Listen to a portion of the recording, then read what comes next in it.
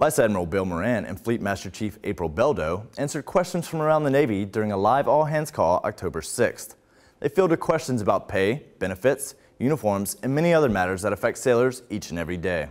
Congress, both houses of Congress have included language in the current authorization bill that's out there.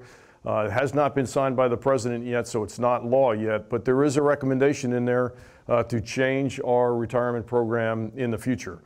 And anybody on active duty prior to that point keeps the retirement program we currently have. So we are all grandfathered in on the current retirement program.